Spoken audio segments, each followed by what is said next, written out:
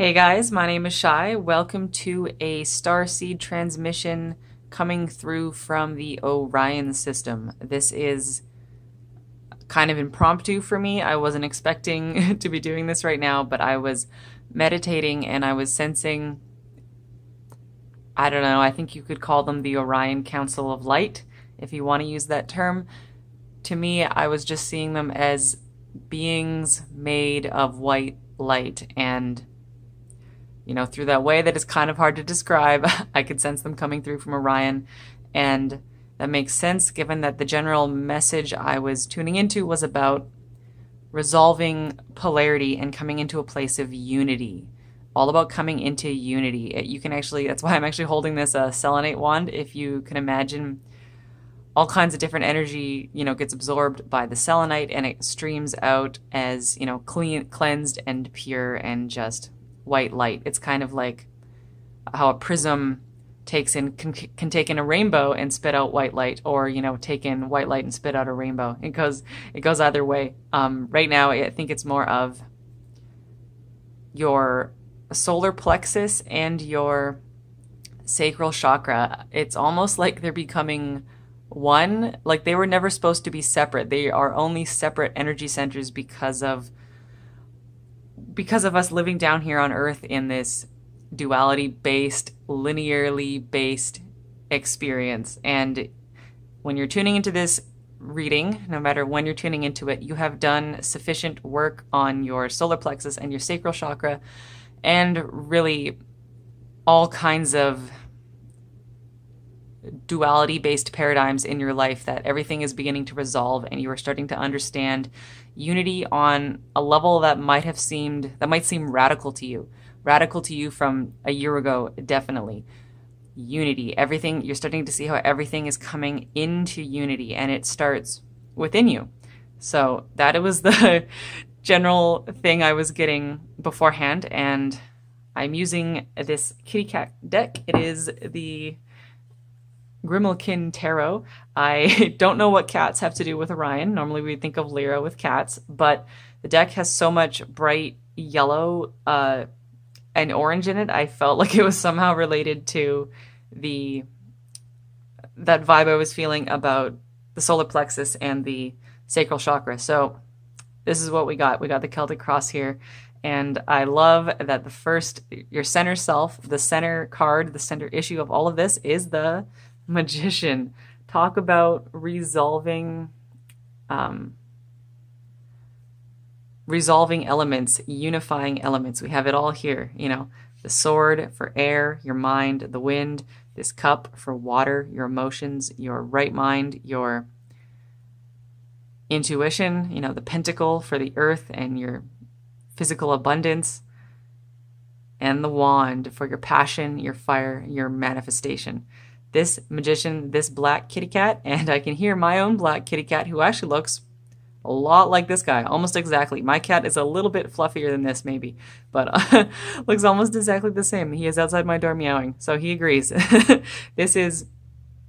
You are literally stepping into your role as the Magician, and that is being crossed by the Seven of Wands.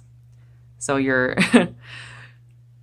feeling perhaps like you are not quite there yet. You know that you resonate with the archetype of the Magician. I think some of you have probably heard me talk about this before. You're familiar with the archetype of the hero's journey. And if you think about any story, every hero has a magician. It's the archetype of the hero and the magician. If Captain Kirk is the hero, Spock is his magician. If Frodo is the hero, Gandalf is his magician. And it's funny, I just watched Excalibur, and King Arthur is the hero, Merlin is the magician, and I really resonate with the magician archetype as this kind of outsider figure, but who has otherworldly skills. You guys are starseeds, you know what I mean, and interest in the occult, interest in the esoteric. Somebody who kind of almost sacrifices their humanity, or at least their ability to engage in the normal human experience. You know, you think of all the magicians I just listed, you know, Gandalf, he's not exactly like everybody else, and he is an outsider. He is a guide, he is an outsider, and he wouldn't be able to be the powerful figure that he is if he was too closely, you know, engaged in the normal existence. Same with Spock. He's not even fully human. He's only half human.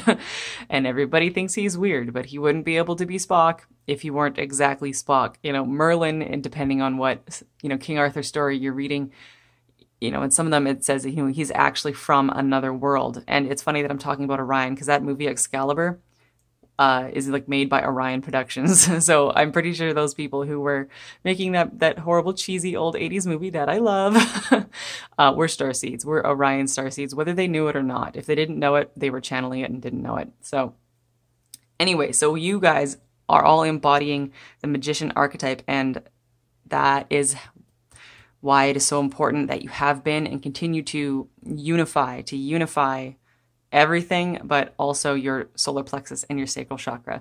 And so for it to be crossing by the Seven of Wands, I think you're feeling a little bit like the outsider right now. Like I was just talking about, you are feeling that, or it's like you felt this all your life. You've always felt like the outsider. You've always felt like the alien. You've always been alienated. But now you're starting to realize that it's a trade-off. It is a total trade-off. You cannot be who you are. You cannot have the skills and interests and knowledge and wisdom and power that you do without being a bit of an outsider. It is like a prerequisite. It is necessary, and it's also just a side effect. It's all rolled in. All rolled in, you know. Spock will never be able to be fully human because he's just not. He's only half human. He can learn to engage with the humans, you know, he can learn to fit in as well as he can and as well as he likes to, but it's just he wouldn't have all of the strengths that he does without being exactly who he is. It's kind of hard to articulate. I think you guys know what I'm saying, right? Because this is you.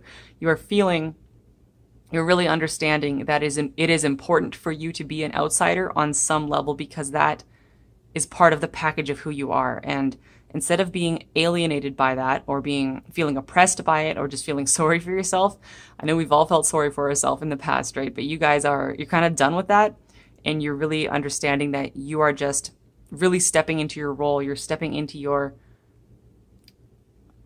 unification as your unified self, and understanding that that also allows you to unify with the rest of the collective, because they might have their role to play as the hero. Some other person in your life, if you are the magician in your life, you either already have your hero, or you are going to be meeting them shortly. You know, me and my husband always joke, you know, that he's the hero and I'm the magician, and we both love that. I wouldn't want to be the hero, and he wouldn't want to be the magician. He wants to be the hero, you know, charging off without knowing what he's getting into to go fight a dragon. He wants to do that, and he wants to have the magician guide him. So that is another layer of this unification going on, the solar plexus and the sacral chakra. You are going to be finding your counterpart. You're going to be finding your hero. And I don't mean, I think you guys understood, right, that I don't mean the hero that saves you. I mean the hero that you get to work in partnership with. You know, Kirk and Spock, Gandalf and Frodo, King Arthur and Merlin. And I'm sure right now you're thinking of a whole more list of every story you've ever read, every movie you've ever watched. There's always a hero and a magician. That is the archetypes we're talking about here. So, yeah, so your recent past is the Six of Wands, and you've recently had a little bit of a victory. That is how you're coming into this moment of empowerment and unifying yourself, because things are finally starting to work out for you. The Six of Wands is not your ultimate break or the ultimate finish line, because, you know, there never is an ultimate finish line, but it is a moment where you get to go, wow, things are like, something finally worked. Maybe it's been 5 years and you feel like life has just been, you know, hitting you in the face, and finally something worked. So recently, a little something gave you a glimmer of hope, like seeing the light at the end of the tunnel. And this is going to be really, you're having your moment in the sun. Look at this. Look at this Six of Wands, this kitty cat sitting on the fence, with their laurels in the sunshine. This is, you've won the battle. The war is not over, but you've won the battle. And coming up in your near future, the Hermit in reverse. We'll take a look at it like this. The Hermit. So this is always that cat, and this, I love this. That cat looking at this firefly. The Hermit is obviously that really solitary card. Doesn't take a genius to know that, but it's also about lighting your own lamp. You go within to, you know, stoke your own fire, to learn your own wisdom, to learn everything from within. And with this in reverse, I don't take this to be a compounding thing. I don't think this is making it extra hermit. I think this is releasing the Hermit, because you're coming into the Magician archetype and you're coming into this unification paradigm where you're going to be able to share your wisdom as the magician, as the wizard, you know, whatever, as the witch, as the light worker, as the starseed, whatever, you know, just use magician. I'm going to use that word because that's the archetypal word, but whatever word does it for you, use that one in your head. You're going to be sharing all the wisdom that you have learned, all the skills that you have with the world. For some of you, this can absolutely be stepping into some kind of leadership role, or just a more active role in your family, with your friends, in your community, with some kind of blog, with any kind of anything, however, creative projects, a business, however you share your message with the world, that is going to be, you're going to be feeling the call. You're going to be feeling the call to step more into that. And yeah, actually, right here, your self position, I know I'm jumping around a bit, but we got to go with how it is. Your self position is Judgment, which is about that spiritual justice, but it is also about sharing your message with the world. And I like this. Is this a tombstone? This tombstone looks like a key to me. Something's been unlocked. Something's been unlocked, and it is finally, I'm feeling, this also has to do with your throat chakra, I think. Finally unlocking a block to your throat chakra so that you can share your message, because what good is a magician or a witch or a light worker or a starseed who just sits there by themselves forever? The Hermit energy is extremely important for all of us to go through, and it is one of my favorite cards in the tarot. But one of the things I had to learn was that I can't just sit in isolation in my ivory tower on my mountaintop alone forever. Eventually, no matter how much I don't want to, no matter how introverted I am, I eventually need to step out. And for me, that was, you know, starting this YouTube channel was me just taking my first baby steps into doing that. So I don't want to talk too much about the details of how this stepping out into the world might manifest for you, because that is just a pattern of energy, and you are just beautiful, special snowflakes who will unfold this pattern in your own way. And it doesn't matter at all how you do it. It is just that this is your nudge. This is your call from the universe to step out and come down out of your mountain. I'm really reminded of, has anybody ever read Nietzsche's Thus Spake Zarathustra? At the beginning of that book, it talks about, you know, the main character Zarathustra had, you know, sat alone in the mountains, lived by himself for 10 years, and he loved every second about it. You know, he was away from the stupid humans, and he could just, you know, listen to the birds and feel the wind and look at the water, and he lived in perfect peace and harmony and silence with his own self and just with nature, and he loved it.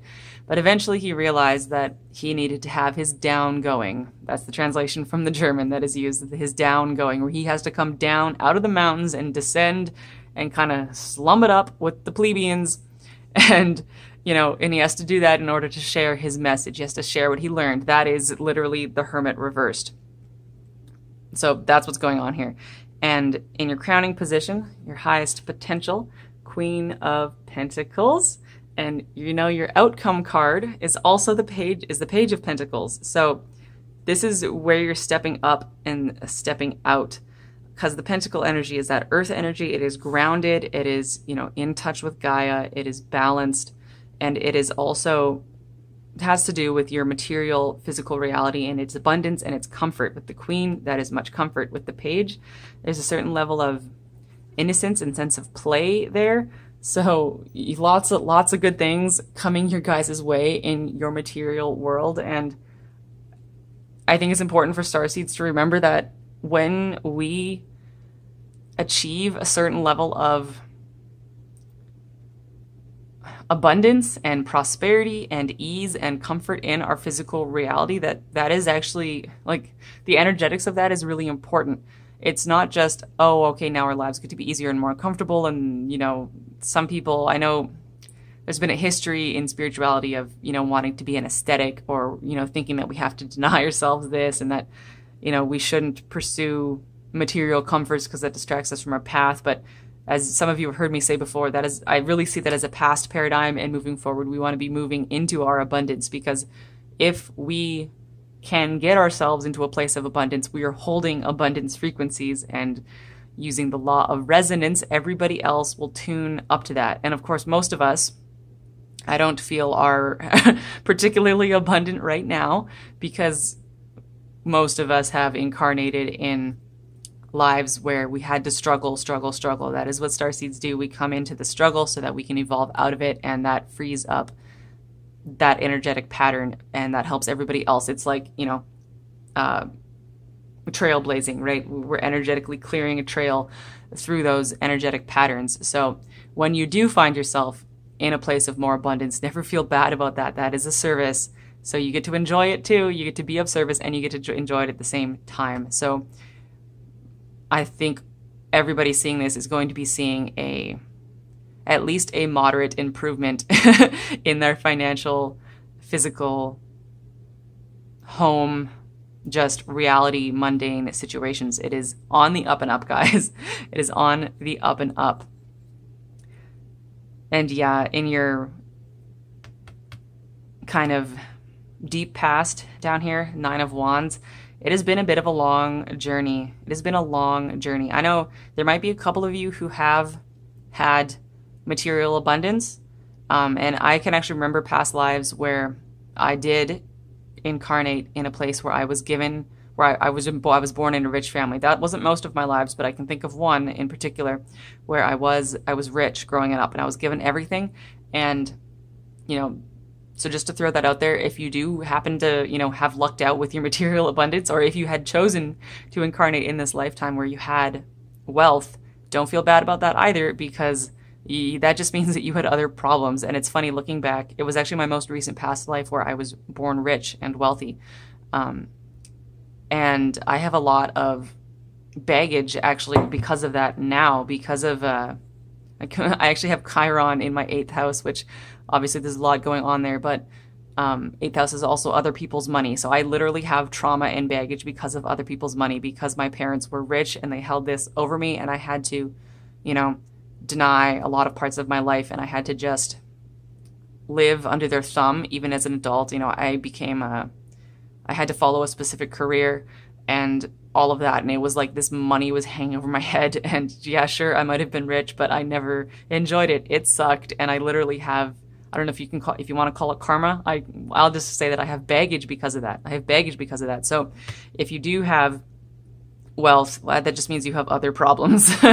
And for you, that means this is clearing out. Those problems are clearing out. This is all about problems clearing out, because the Nine of Wands is this long journey finishing up, and you're feeling tired, you're feeling fatigued, you're feeling like you want to throw in the towel, like you feel like a wet cat. You think a wet cat is happy? No.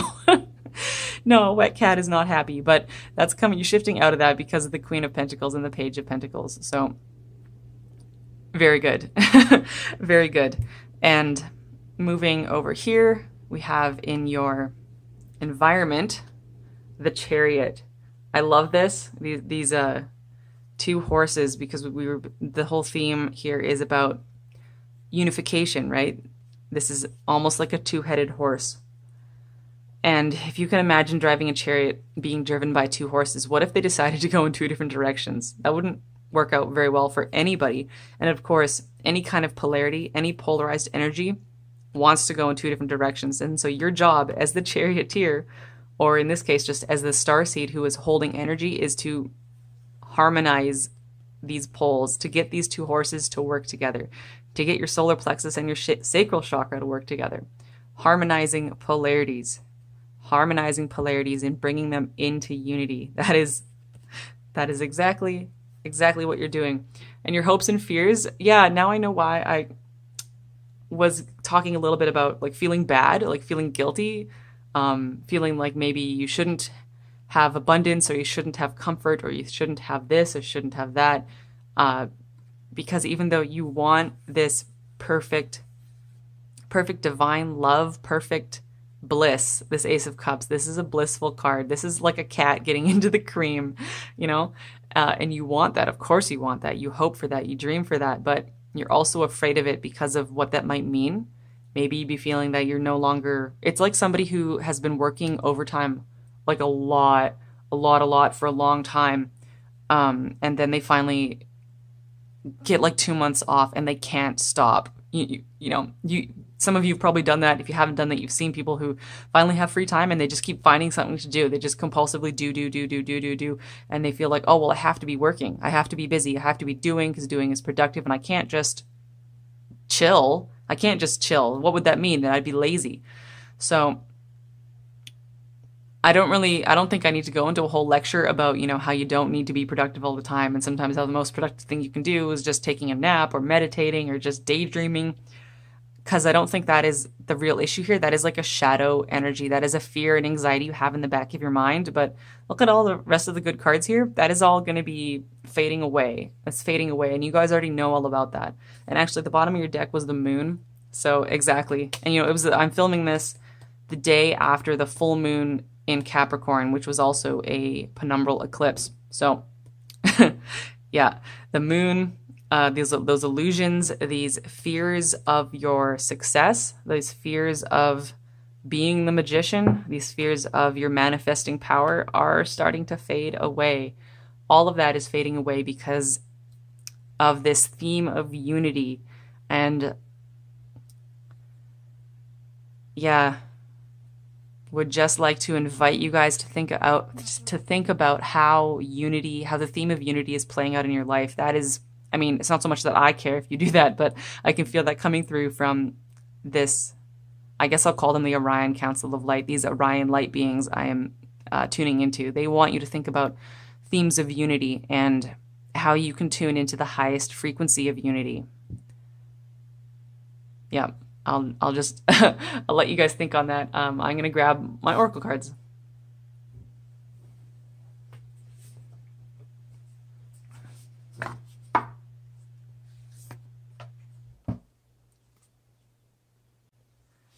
Okay.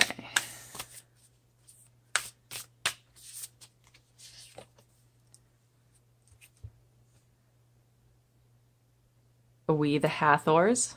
Deep love, mother's milk, birth as a portal.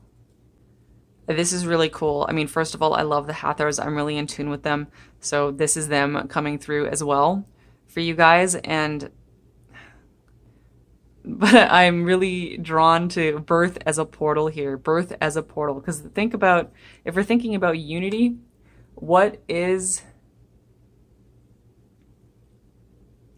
the human, or like any biological organism that has been born because of sexual reproduction? That is the extreme biological unification of a sperm and an egg. I'm getting such a strong image of that. Isn't that interesting how we are literally walking biological machines that only exist because of the unification of a masculine cell and a feminine cell.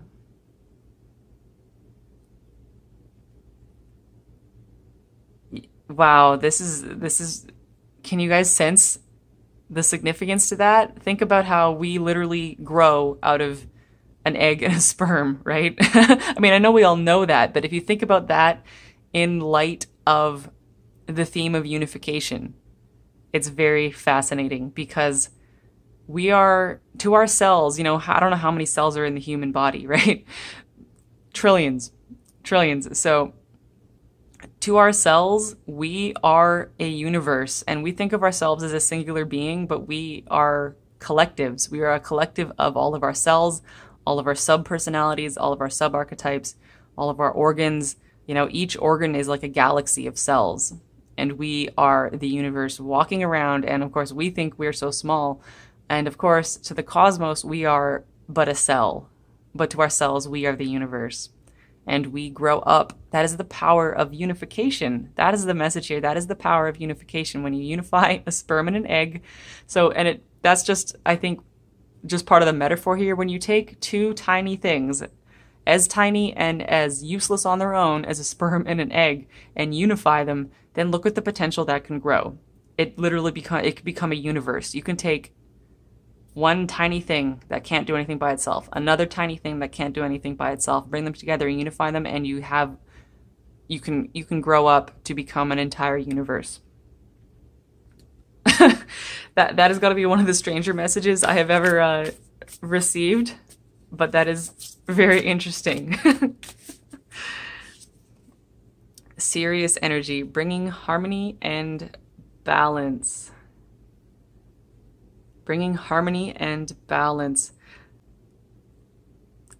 So apparently this reading was a lot more co-creative than I thought. It's not just the Orions coming through, it is also the Hathors and the Sirians, bringing harmony and balance. And that is really cool because, as some of you already know, Orion and Sirius are themselves a polarity. You know, Orion holds at least this corner of the galaxy, or for our kind of greater collective, Orion holds the feminine paradigm and Sirius holds the masculine paradigm. So this reading would not be able to be about unification and unity and you know, coming from Orion, if Sirius wasn't also involved. And that's funny because before this I was actually getting like intuitive hits about Sirius, but I didn't quite clue into why that was important. So on a greater level, we are actually working to harmonize Orion and Sirius, because that level of unity cannot occur in either Orion or Sirius, because they are separate. You know, because you can't do that, right? You can't unify something in the location of one of the poles, right? You need to go to the center space. So Earth is acting as the middle ground for Orion and Sirius. We are like the neutral territory. We are the no man's land. We are the middle ground where we have gone, because you guys we have all had lives in Orion. We have all had lives in Sirius, and we took those karmic patterns that played out there, those, you know, those soul patterns, those energetic patterns, we brought them here to Earth, and this is a neutral territory where we can harmonize those poles. We did.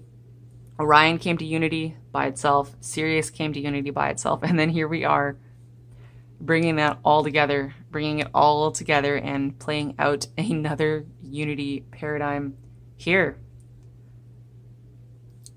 That is a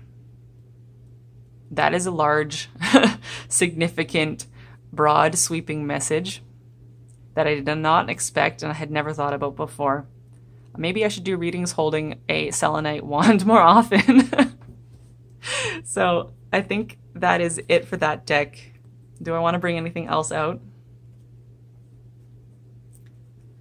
I think that's actually going to be the end of the reading. Normally I would draw a couple more oracle cards, but I feel like that's good. So thank you so much for tuning in, guys, and thank you so much for doing your inner work and for walking your path and participating in the project of unity for those who wish to step into unity.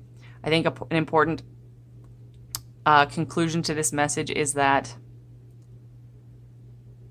sometimes we worry about unification. Obviously, humans, we always worry about a one world government and stuff, right? Because we fear that unity means a loss of individualization, and we especially fear that it means a loss of freedom. And we humans, we have a lot of baggage about that. We feel that unity would mean that it's almost I can't talk about this without thinking about Nazis, right? They're the most obvious example. If the Nazis had succeeded in becoming the one world government, that would be terrible. That is a terrible form of unity because it is not based on free will and it is not based on truly, like, true energetic unity. It's like a distortion of unity. It is forced. It is just, you know, a group of power players just trying to force everybody into unity, but it's like fake and just not, that's not what we are about. That's not what we're about at all. This is just bringing everybody into unity, and it's more, maybe a better word is harmony. Bringing everybody into harmony only if they want to be in harmony. Obviously, if you choose not to participate in harmony, if you choose not to participate in unity, nobody can force you to do that. And those of us who are on the path towards unity and harmony, it is an entirely a free will thing.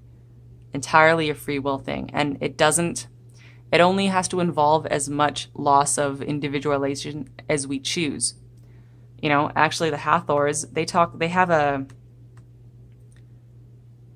like in the higher dimensions, they have groups of souls who choose to go into a collective where they lose all of their individualization and they just resonate and hold the energy of non-duality, and they sing that out into the universe for the benefit of everybody, for the benefit of everybody else. And the beings in that collective lose, because they're in non-duality, they lose all of their individualization, but they go in there willingly, free will, because they choose to, and they can come out of that collective and they can regain their individualization when they come back out. So yeah, just a reminder here is that, you know, any loss of your individualization is optional and you would only do it if you felt like you wanted to do that. Maybe you want to experience non-duality and you just want to float in a non-dual collective for a while, but then you can come right back out. So yeah, you guys know what I mean, right? You never, as we march back to the oneness of source, we only give up our egos, we only give up our individualization when and if we feel like it for reasons of our own. It is never taken from us. It is never taken from us. So I think that is the end of the messages. So thank you so much for tuning in, guys. I hope to see you again soon. Bye.